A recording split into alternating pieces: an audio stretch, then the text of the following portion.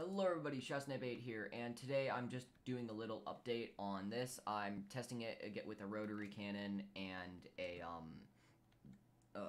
sorry about that, rocket launcher.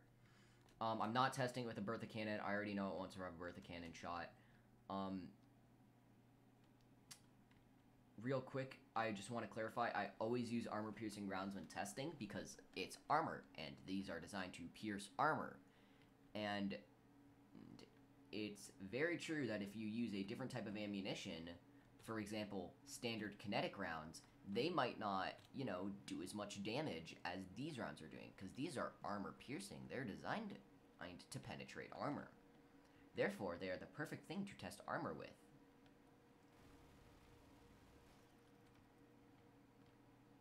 And yes, it can stop a rotary cannon, but not a rocket launcher. I'm gonna just... give me a second here. I need to move it away from this so I can just prove something off here in a second. That should be good enough. No. This won't stop a rocket launcher. Now, I had one comment, and please feel free to send me comments and critiques and ideas, and I will be happy to respond to them. But here is the response, and I'm going to read it exactly as it was typed. How is this useful? Why you need to fix blocks if destroyed? Blocks do not pass through additional shots. The only downside of destroyed blocks is that liquid permeable, which means the liquid will go through it. You need welders around devices, not armor. Alright, fair point.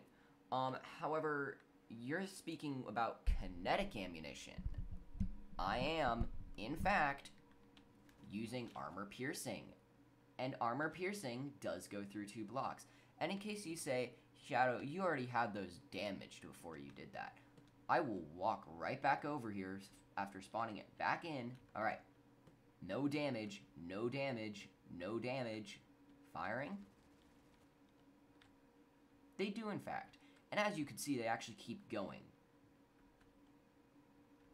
And to prove another thing, I'm actually doing this to change time, I do have vehicle damage on.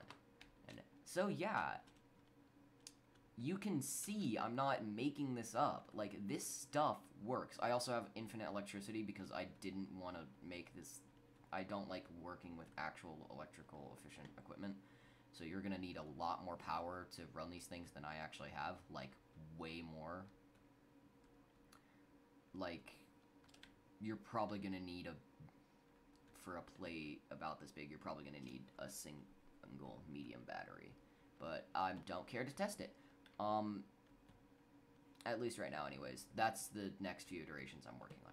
However, I do think you made a fair point. Self-repairing systems would be useful. But the point is that with this, you don't need self-repairing systems because if a system breaks, you can repair it quickly by hand.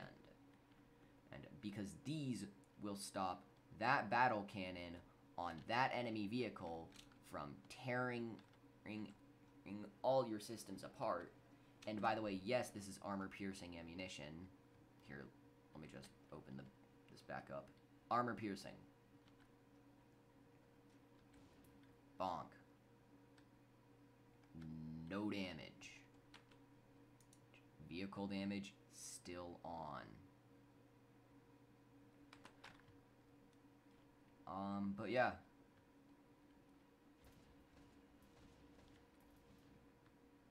Guess what? It can fix itself.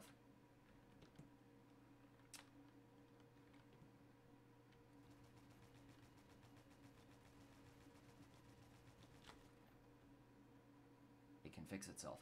That's the point of the armor. It's not supposed to be the most efficient thing on the planet.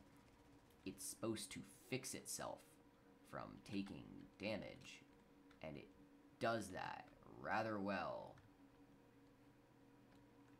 God, the annoying thing about the way I have these in the... I keep these separate from this thing. But because of that, they can move around, as you can see here. and they the light machine guns kind of bounce onto the sides. But yeah, but they work well, so yeah. Now, you want a valid point? Yeah, they don't work against, the light version of this armor doesn't work against a heavy autocannon. It's not supposed to.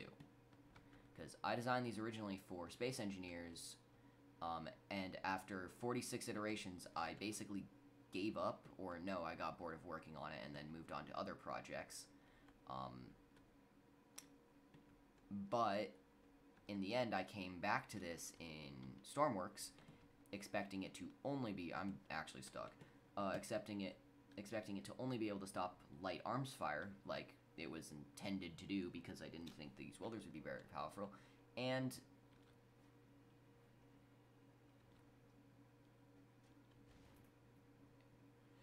it can stop rounds or battle cannons.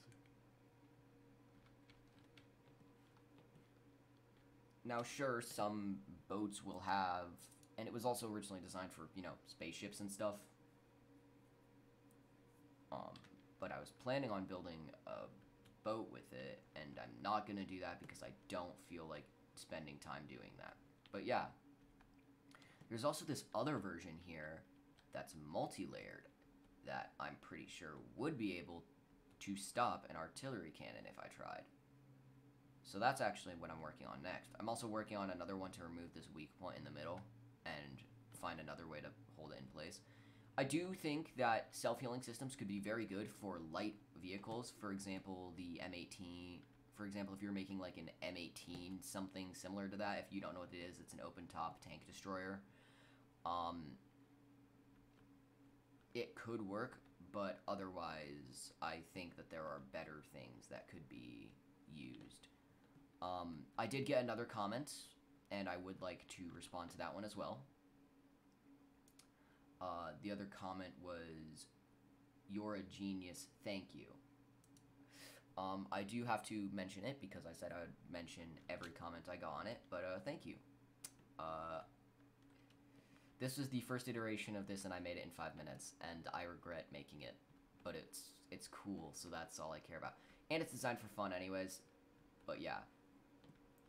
Just remember, guys, before I pop off here, I'm using armor-piercing ammunition.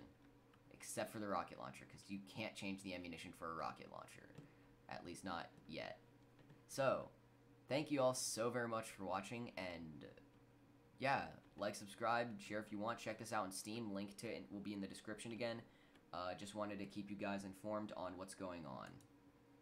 As I get more of these comments, I'll probably save them to make longer videos rather than these quick-off ones, but I had to make a quick addendum and update. So thank you all so very much for watching, and I'll see you in the next one.